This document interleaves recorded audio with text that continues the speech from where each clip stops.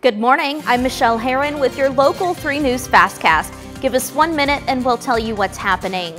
Chattanooga police say a woman and her boyfriend were shot by her ex-boyfriend early Monday outside of a nightclub on Wilcox Boulevard. Police say Adrian Osbury got into a fight with the boyfriend and his ex-girlfriend. Both were taken to the hospital.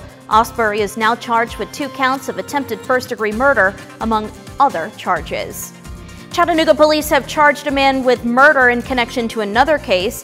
Police say Deontra Jackson shot and killed Kadarius Coleman on Juniper Street in June. They say Coleman was getting out of his car when 4 suspects shot at him and then left the scene. Jackson faces multiple charges. This morning, he's being held in the Hamilton County Jail on a $1 million bond. A new law in Tennessee mandates schools to take action when bullying is reported. If the student is under 18, it makes bullying a delinquent act, but if they are over 18, it is a Class A misdemeanor.